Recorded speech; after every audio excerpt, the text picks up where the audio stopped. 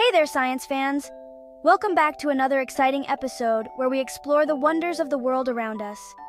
Today we're diving into the fascinating world of math, specifically something called functions. Functions are a fundamental concept in mathematics that help us understand relationships between different quantities. Now, functions might sound complicated at first, but they're really just like magic boxes. Imagine a box that can transform anything you put inside it into something new and exciting. You put something in, the box does its thing, and then poof! You get something new out the other side. It's like a magician performing a trick, but instead of magic, it's math doing the work. Let's say our magic box has a special rule. It doubles any number you put in. This means if you put in a number, the box will multiply it by 2 and give you the result. For example, if you put in a 2, you get a 4. It's like having a superpower that makes everything twice as big. And if you put in a 10, out pops a 20. See? Functions are not only useful, but also a lot of fun to play with. They help us solve problems and understand how different things are connected. Functions can be used in many different ways. They can help us calculate distances, predict outcomes, and even create beautiful patterns. The possibilities are endless. So next time you see a math problem, think of it as a magic box waiting to be opened. With a little bit of curiosity and some practice, you'll be able to unlock the secrets inside. Remember, math is not just about numbers and equations, it's about discovering new ways to think and solve problems. And who knows, you might just find that math is a lot more magical than you ever imagined. Thanks for joining us today, science fans. Keep exploring, keep learning, and always stay curious. Until next time, keep the magic of math alive. Now, before we get too far, let's talk about what we put our magic function box. These are called inputs. Inputs are like the ingredients in our mathematical recipe. They're the numbers we want our function to work on. We can use any number we want for our input. We could use whole numbers like 1, 2, 3, or we could get fancy and use fractions like 1/2 or decimals like 0.75. It's up to us. Okay, so we've got our magic box and we know what we're putting into it, but where do the results go? That's where the codomain comes in. Think of the codomain as a big target range for all the possible outputs of our function. It's like saying, hey, our function make any number on this target. It doesn't mean it hit every single number, just that those numbers are all possibilities. Let's imagine our function is a ticket booth at a carnival. You put in $1 and you win a prize. The codomain is like a sign listing the prizes you win. A giant teddy bear, a goldfish, or a bouncy ball.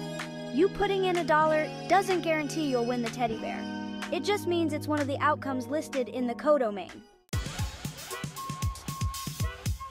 Section 5. Range, where things end up. Now let's talk about the range. While the codomain is about what's, the range is all about what happens. It's the set of all the outputs our function produces. So if our ticket booth function mostly gives out bouncy balls and only a goldfish, then the range is just those 2 prizes. The teddy bear, even though it's to win, isn't actually part of the range because nobody's winning it. Section 6. Range in action. Back to the ticket booth. Let's dive deeper into understanding the concept of range in a function by revisiting our ticket booth example. Imagine you walk up to the ticket booth with $1 in hand. You insert the dollar into the machine, and every single time, without fail, you receive a bouncy ball. This is a consistent and predictable outcome. In this scenario, the range of our ticket booth function is simply the bouncy ball. It's the only prize you can get no matter how many times you try. The range is the set of all possible outputs of a function. Here, the bouncy ball is the only output, making it the entire range of our function. Now let's consider the codomain. The codomain includes all the possible prizes that the ticket booth could theoretically offer. This might include a goldfish, a teddy bear, or other fairground prizes. These items are part of the codomain because they are potential prizes that the booth could dispense. However, since the machine only ever gives out bouncy balls, the goldfish and the teddy bear are not part of the range. They are never actually won, so they remain unclaimed and outside the range of our function. Understanding the difference between the range and the codomain is crucial. The range is what you actually get, while the codomain is what you could potentially get. In our ticket booth example, the range is limited to the bouncy ball, even though the codomain includes other prizes. So every time you put in $1, you know exactly what to expect. The range is predictable and consistent, which makes it easy to understand and anticipate the outcome. This concept can be applied to many real-life situations where functions and their ranges are involved. By understanding the range, you can better predict and understand the outcomes of different actions and decisions. So next time you're at a fair or amusement park, think about the range of the games and machines you encounter. It might just give you a new perspective on how things work. And remember, while the codomain might be vast and varied, the range is what you actually walk away with. In our case, it's that trusty bouncy ball every single time. Section 7, Codomain versus range, the key difference. So, to sum it all up, codomain all the possible outputs of a function, like a list of all the prizes you could win. Range the outputs that actually happen, the prizes people are really winning. The range is always a part of the codomain, but the codomain might have things in it that aren't in the range. Section 8. Why it matters, codomain and range in the real world. But Bill, you might be asking, why do we even care about codomain and range? These terms might seem abstract and purely theoretical, but they have practical applications that impact our daily lives in ways we might not even realize.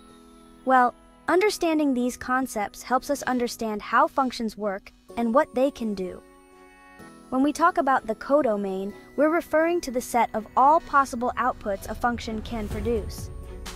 The range, on the other hand, is the actual set of outputs we get when we apply the function to its inputs. This distinction is crucial in many fields. It's like knowing the rules of a game. It makes things more fun and predictable. Imagine playing a board game without knowing the rules. It would be chaotic and confusing. Similarly, understanding the codomain and range of a function allows us to predict and control outcomes more effectively. For example, engineers use functions to design bridges. They need to know the range of forces and stresses that the bridge will experience to ensure it can withstand them. By understanding the codomain and range, they can create safer and more efficient structures. Computer programmers use them to create video games. When designing a game, developers need to understand the range of possible actions a player can take and the corresponding outcomes. This helps in creating a balanced and engaging gaming experience. And scientists use them to study everything from the weather to outer space. Meteorologists use functions to predict weather patterns by analyzing data and understanding the range of possible weather conditions. Astronomers use them to calculate the trajectories of celestial bodies and understand the vast universe. Financial analysts also rely on these concepts to predict market trends and make investment decisions. By understanding the range of possible outcomes, they can make more informed choices and minimize risks. In the medical field, researchers use functions to analyze patient data and predict health outcomes. This helps in developing treatments and understanding the effectiveness of different therapies. Even in the arts, understanding functions can be beneficial. Digital artists use mathematical functions to create complex designs, and musicians use them to compose and analyze music. So, as you can see, the concepts of codomain and range are not just confined to the classroom. They are tools that help us navigate and understand the world around us, making our lives more structured and predictable. Whether you're an engineer, a scientist, a programmer, or even an artist, understanding these mathematical concepts can enhance your work and open up new possibilities. So next time you encounter these terms, remember their real-world significance and how they contribute to various fields. Embrace the power of mathematics and see how it shapes the world we live in. The codomain and range are just the beginning of a fascinating journey into the realm of functions and their applications. Section 9. Wrapping it up. Remember the magic. So there you have it, codomain and range. Just remember our magic function box, the possible outputs, Codomain, and the actual outputs, range, and you'll be a math whiz in no time. Section 10. Keep exploring. Math is everywhere. Keep your eyes peeled, science explorers. Math is all around us, just waiting to be discovered. Until next time, keep asking questions and never stop learning.